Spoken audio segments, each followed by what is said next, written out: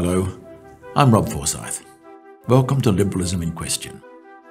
In this half-hour podcast from the Centre for Independent Studies, we explore questions and challenges to liberalism today. My guest is Dr. Michael Spence, the Vice Chancellor of the University of Sydney. Michael, welcome. Good to be here, Rob. How do you understand liberalism? What do you take it to be? That's a question either easy or very difficult indeed. But I suppose I take it as a system of government that fundamentally respects the interests of the individual over the interests of the collective, and is keen to guard and protect individual autonomy in ways that other systems are more willing to see them compromised. Primarily for you, a system of government? Yeah, I think it is primarily a system of government, a system of social organisation. Yeah. Can I ask you whether you believe in such things, or you think it's not a good idea? Like all systems of social organisation, it has great advantages and also its great disadvantages. But on the whole, I think it's better than the alternatives. Have you always thought that?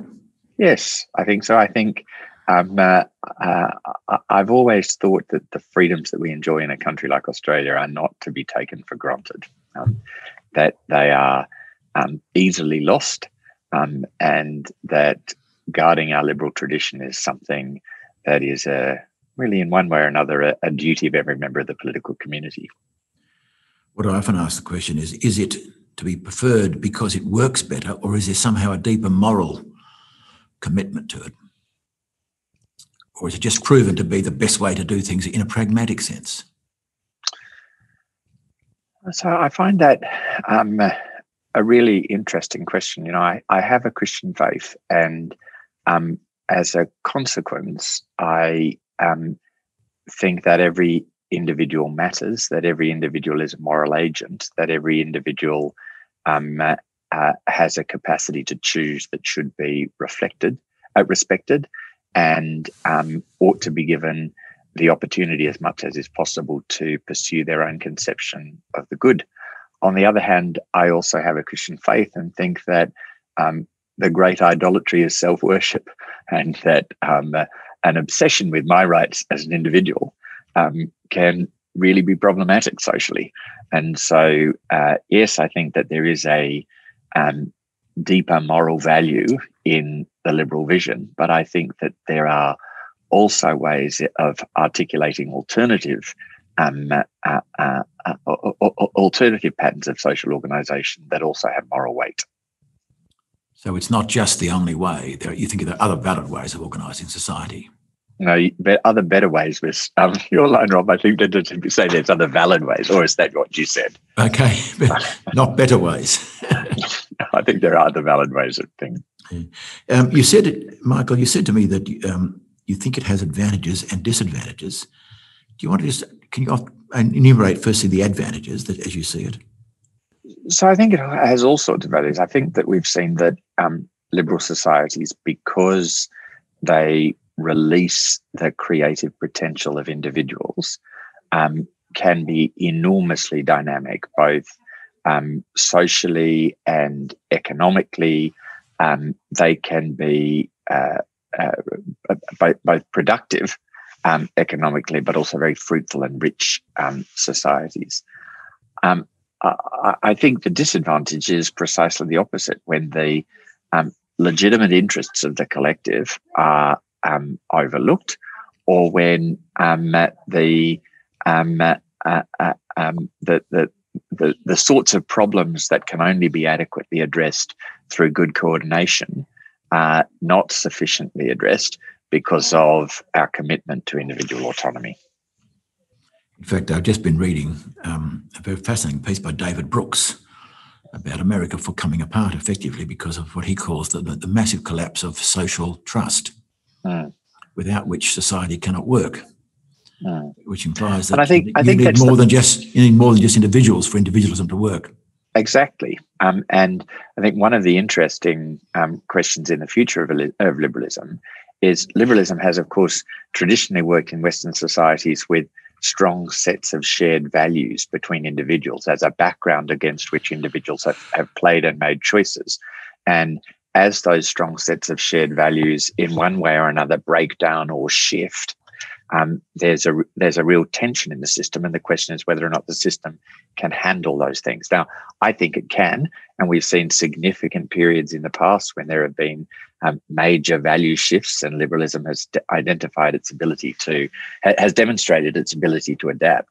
But I think some of the value shifts that we're seeing at the moment are really quite tectonic, and it will be an interesting couple of decades ahead. What have you got in mind when you say that?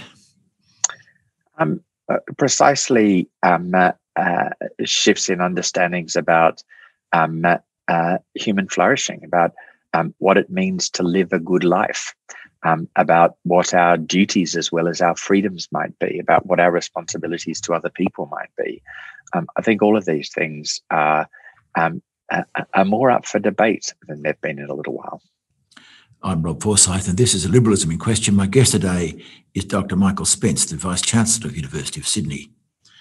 Michael, I was thinking, being a Vice Chancellor of University, you see life at slightly more intensely in terms of cultural changes and challenges, and therefore see the sense at university is both a place in which liberalism is some level challenged as well as supported.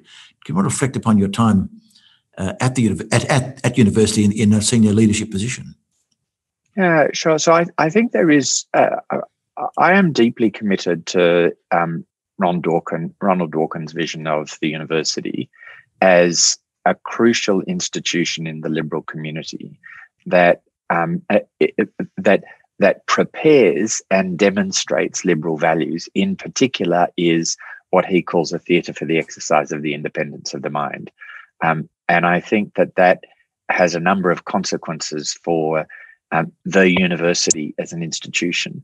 The first is, I think, that the university is a forum for debate. It should be a place that facilitates conversation. It should be a place that leaves its staff and students free to get on and explore and express ideas. It's not an advocate in debate. And that sometimes frustrates both the left and the right, who want the university to come out and condemn this or advocate this or whatever it might be. And I don't think that's the role of the university. I think it is the role of staff and students at the university.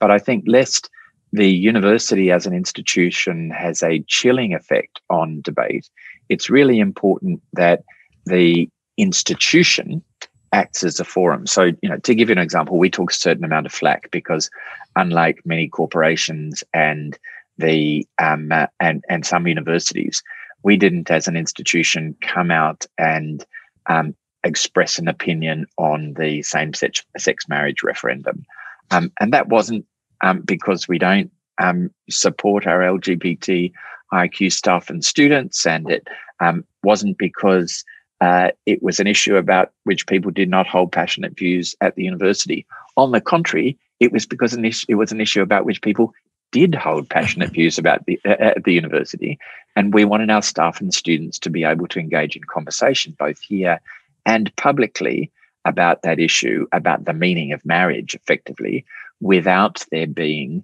the chilling effect of the university adopting a corporate position. Didn't all hold the same passionate views at the universities. Yeah, well, I think it would be fair to say that there was a dominant passionate view at the university, but there were some people that held alternative views, and we wanted this to be a place where the socially unacceptable as well as the socially acceptable views on all issues were able to be aired, whatever that may be in a given case. Often the universities are kind of, a test case, because it's often where extreme views are held very passionately. And it's been said that the concern increasingly at universities has been more concerned with people avoiding harm and protect people from harm rather than seeking for truth. Do you feel that tension in the way your university or universities go in terms of facing liberalism? No, I don't. I don't accept that at all. Right. I mean, I think one of the I start with that assumption that the university is a forum for debate and not a participant in debate. But the university ought also to be, to some extent, and I use this with some caution, but a bit of a referee. A referee to the extent that it ought to be teaching the epistemic toolkit. That is, it ought to be teaching its students to and encouraging its staff to ask questions, to mount good arguments, to look for evidence, to all the rest of it. It needs to be working on the epistemic toolkit, but it also needs to be working on the epistemic virtues. That is, it's really important how the conversation is conducted, and it needs to be promoting epistemic humility. I advance this argument, but I might be wrong. It needs to be encouraging people to listen to one another. It needs to be encouraging people to choose language commensurate with the goal of increasing understanding. It needs to be encouraging people not to make enemies of one another. And to that extent, I think the university does have a job in teaching young people how to and encouraging staff to disagree well, because I don't think that being a theatre for the exercise of the independence of the mind means that almost anything goes. I think, on the contrary, it means that you should have a shared commitment to increasing understanding, and that involves both the use of good epistemic tools and a commitment to the epistemic virtues. So you're not in favour of I hear the phrase, it's a shorthand phrase, the cancel culture, the notion that things can't be talked about because they may be morally unacceptable. The image you hear sometimes, and maybe because of the only thing that gets on television is not the learned lecture and discussion in the common room, but students exercising their raucous statements, like I did when I was at university, by the way, on all kinds of points of view. But you're saying no to the whole notion of the university as a place of cancel culture or snowflakes. I've heard this critique made. Yeah. So no, I don't think that there should be cancel culture. No, I don't think that the university ought to be a place of snowflakes, and I'll come back there. But I think that's highly charged political rhetoric. That's not my experience of the reality of life at my university, and it's not. It's my understanding that it's not what Australian universities are like. But there's been a lot of nonsense talked about in this space. So I've read commentators who've gone on and on, for example, about so-called trigger warnings and how terrible this is and how it's mollycoddling people and how it's all the rest of it. But to me, a lot of that just seems like basic human decency and politeness. If we're about to discuss something in class that some people might find incredibly traumatic, for example, if we're about to discuss domestic violence in great detail when we know domestic violence is a part of the experience of many people in the community, it just seems to me ordinary politeness for a teacher to say at the beginning of the class, look, some of the stuff we're going to be dealing with today is kind of emotionally tough. If any of you've got any difficulties with it, you should talk to somebody at the university counselling service. Now, I don't see that as snowflake culture. I see that as just human decency. There you are. There has been work done on the American universities, which has particularly drawn attention to some issues of resilience, but you don't think that's a problem in our universities in Australia? No, and I think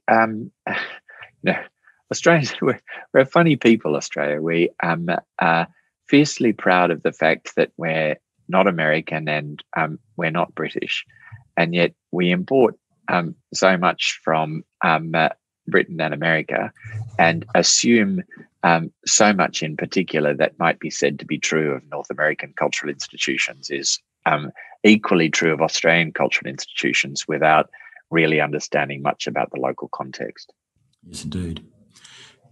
I'm Rob Forsyth. This is Liberalism in Question. My guest, discussing liberalism and some of the challenges, particularly at the university scene, is Dr. Michael Spence, Vice Chancellor at the University of Sydney. Michael, in your time, you've been involved in leadership at Sydney for 8 years, Danny? And 12 years. 12, my goodness me. And overseas also in other work. Have you seen changes? What change have you seen in, I guess, both the university as a place of liberal thought and its society around it in that time? Have you seen changes going on around you that have made things easier or more difficult? So I have seen changes that have made things more difficult. I think social media has had a huge impact, and I think that it has had an impact in that on the practice of the epistemic virtues. The language of the web is brief and hyperbolic and often highly inflammatory. And while that's not the language of the learned seminar, it can very easily become the language of the student argument. And I think, and this is not a phenomenon of either the left or the right. It's a phenomenon of both the left and the right.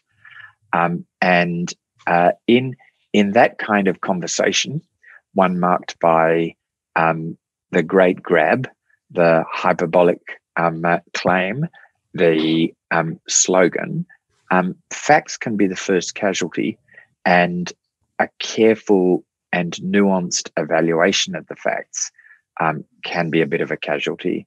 And I think not so much in our academic work stricto sensu, the kind of stuff that happens in seminars and in academic papers, but in the kinds of conversations that go on the campus, just as in the community at large, those pressures can be felt. Indeed. There is a danger, I think, here of what I call the parochialism of the present. We think things are worse or worse than today.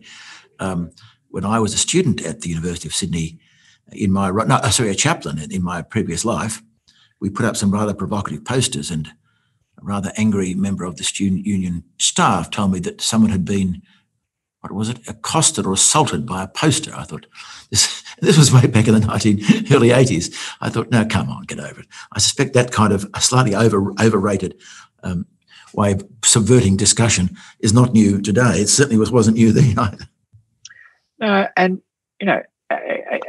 again, it's kind of interesting, Rob, because it's the question of how you choose language that is commensurate with the goal of increasing understanding, and how you try and not to make an enemy of the other, how you try to identify those issues on which there are genuine points of disagreement. And sometimes that's all a bit earnest and is not nearly as fun as the kind of glib slogan, but it's probably in the long run going to be more useful to us, at least in a university context. Do you see any dangers in the future? Do you have any anxieties about the role of university being, in your vision, of engine for liberalism in the society? Many, yes. Do you see a danger, or are you fairly sanguine about the future of the university in Australia? I'm pretty sanguine about the future of the university in Australia. Anybody who's ever tried to run a university will tell you that it's almost impossible to tell an academic what to do. And the notion that somehow people are going to be silenced, or that free speech or academic freedom might be under threat, I just find it implausible. Now, as I said at the beginning of this interview, I don't think our liberal freedoms are things that can ever be taken for granted. And I think they are things to be argued about and protected. But one of the things that I've been encouraged about during my time at Sydney is that both in the left and the right are continually trying to claim that free speech is in one way or another under threat. And so I figure we must be doing something all right. I wonder whether liberalism as a philosophy now, not just as a fact, seems to have less vocal supporters, less people speaking up for it. The standard of debate on it seems to me, Tim Wilson in his recent book says it has very few people in its corner at the moment. Do you have any comments about that? No, I mean, so I'm not a political philosopher, No. but I do. I think it has many people in its corner. I think it has many people in its corner, both as a matter of theory, but also as a matter of practice. Okay.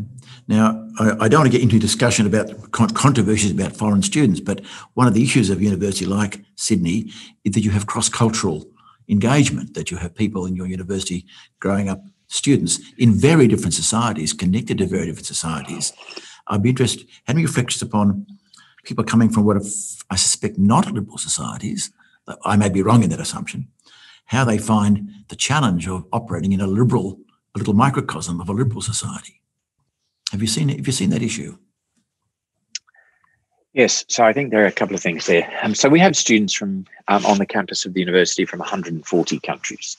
So we have students from almost every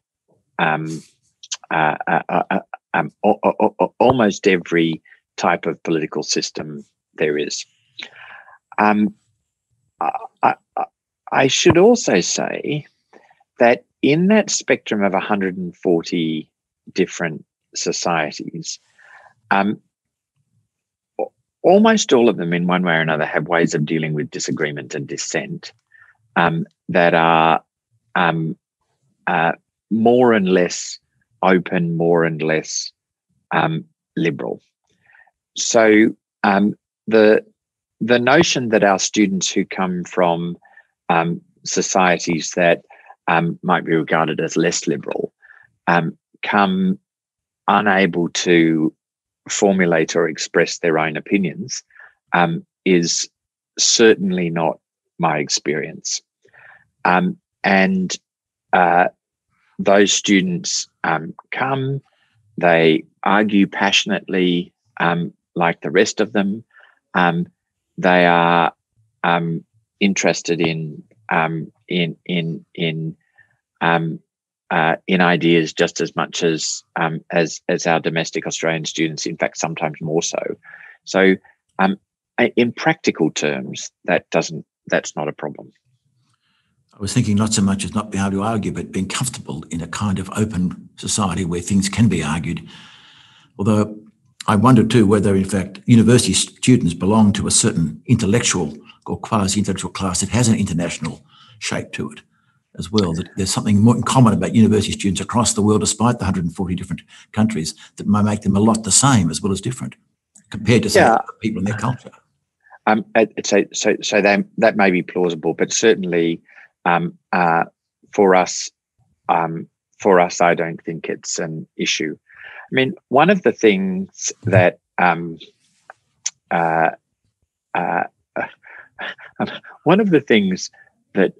often amuses me in this space is are the assumptions made in some of the public conversation. So, for example, I've read in our newspapers in one way or another the implication that a student from let's say China who expresses the defends the Chinese government's position on let's say Tibet must be either somehow frightened of their government, or must be somehow parroting the view of the Chinese government. In fact, they're passionate nationalists who actually believe that the Chinese government's claim in relation to Tibet is fully justified and can mount that case articulately and effectively. And what the right-wing newspapers don't like is that they disagree. Well, I thought disagreement was all about what liberalism was all about. And what we encourage our students to do on campus is to express their opinions and to learn to be comfortable when their opinions are challenged, and to argue and defend them, as many of our, in this case, patriotic Chinese students do. Yes, I can see that. Just because someone holds a completely different view doesn't mean they're not sincere in it, or to dismiss as simply puppets of their government, even if one finds the government's views unacceptable. Yes. Moving back from university a little bit. Even if one disagrees with their government's view, I think that's the great irony of the current political moment. I live liberalism. I live a life where almost every view on almost every issue is expressed, and both liberalism's defenders and detractors are actually in practice uncomfortable with that. Both of them would like, both the Australian political communities of the left or right would like me to do a little bit of censorship, but just make sure it's the right people we're censoring. Well, guess what? We're not. So by saying that, you're suggesting, in fact, that the true liberalism, as you see it, of a university is not an easy thing to achieve. You actually requires real effort not to be pushed into an ideological view. It requires real effort, and it requires real effort on behalf. I have, in my time at the university, and had to defend people's right to argue positions that I myself find simply extraordinary. And that's what I ought to do, because my job is to provide a good forum for debate, and to provide a good forum for debate where the epistemic toolkit is taught, and where the epistemic virtues are on the whole respected. Not an easy job. No, it's not. One to be critical. But very fun. Well, thank you very much. Just repeat your thing about Dworkin's comment about the university. I'd like to hear that again. So he calls the university a theatre for the exercise of the independence of the mind. He says the university is a central liberal institution because it is in communities like universities that people acquire the skills that they need to take into the political community more generally. Right, and you regard yourself, protect yourself both within the university and also forces outside, both in Australia and no doubt some of the countries these students come from, making it much harder for you to maintain that theatre for the independence of the mind. Michael Spence, thank you very much for joining us. I know you're going to a new job in 2021 with different world, but I suspect many of the same cultural challenges. Many of the same cultural challenges. Indeed. Thank you very much. This has been another podcast of Liberalism in Question from the Centre for Independent Studies. For decades, the CIS has been the independent voice working to deliver evidence-based policy within a classical liberal framework. We rely solely on the generosity of people like you for donations to advance our cause. Check out the links on the website to see how you can get involved. I'm Rob Forsyth. Thank you for listening.